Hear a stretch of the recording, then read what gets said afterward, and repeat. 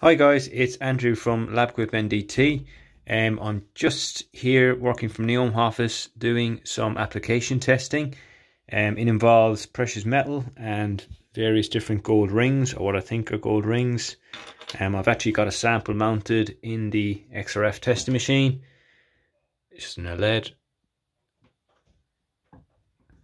And I've got it hooked up via USB to the computer. So I'm doing a remote test here.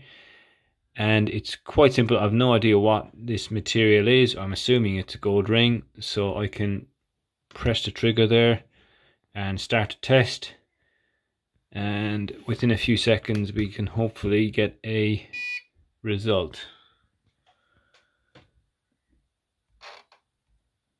So you can see there it's actually matched it to 18 karat gold after 9 or 10 seconds.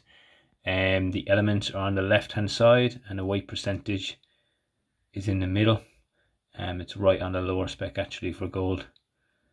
And that's how easy it is to analyze gold precious metal with the Bruker S1 Titan.